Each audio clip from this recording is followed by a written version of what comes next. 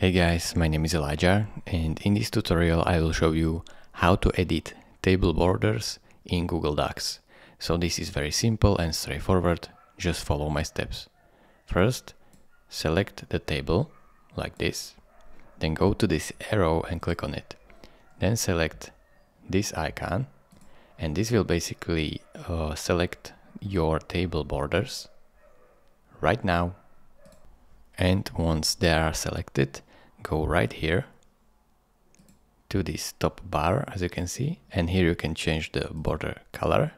So let's say you want to make it disappear, you can make it white, and now it disappeared, as you can see.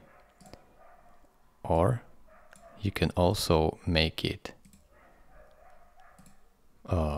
red, for example, or black, and increase the weight.